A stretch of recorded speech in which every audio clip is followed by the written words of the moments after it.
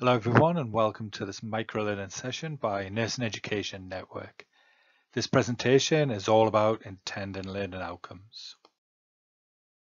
So key learning outcomes, we're going to look at an overview of the intended learning outcomes, or otherwise known as ILOs.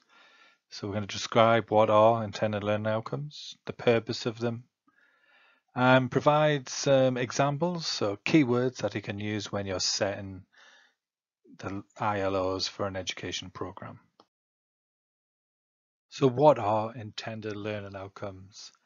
ILOs are explicit statements of what a learner is expected to achieve and to what standard or level of achievement.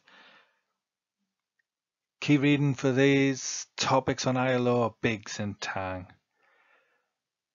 When we're setting the ILO, we need to think of what is the purpose of the education, what is the aim of the education, and what are the key outcomes we hope to achieve.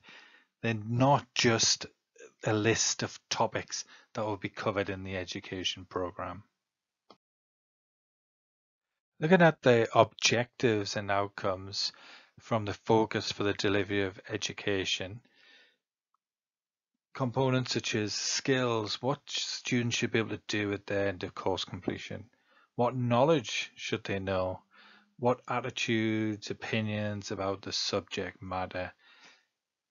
We can then start to align the intended learning outcomes with assessments and learning activities and scaffold the education, linking this with organizing levels of expertise relation to Bloom's taxonomy from concrete to abstract in the hierarchy of knowledge, and building the nurse training or healthcare training in a constructivist manner.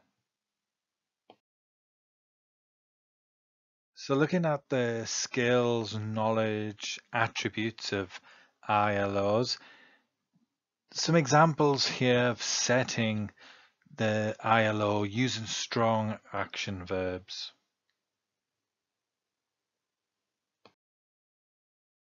Here are the key references for this presentation. Please visit us at Nursing Education Network blog for more nursing and healthcare education theory. Thank you.